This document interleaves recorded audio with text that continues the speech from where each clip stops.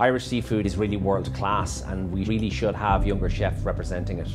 I am the culinary mentor for the Taste the Atlantic Young Chef programme. So I'm delighted to be working with BIM and Chef Network and Fáilte Ireland. It has been great for us to meet younger chefs who are entering into the industry. Everyone thought it was a competition, but it's more of like a collaboration between chefs, young chefs, food producers. You learn so much from the chefs that you're working with as well. It takes place along the Wild Atlantic Way. It's about introducing young chefs to seafood. I'm very passionate about sustainable food. The best thing about it is meeting producers face to face to make those connections with BIM and Fáilte Ireland and Chef Network. Through this programme you get to actually go and meet these people and learn directly from them, you know. And they have such a knowledge of their industry and how best to handle the products.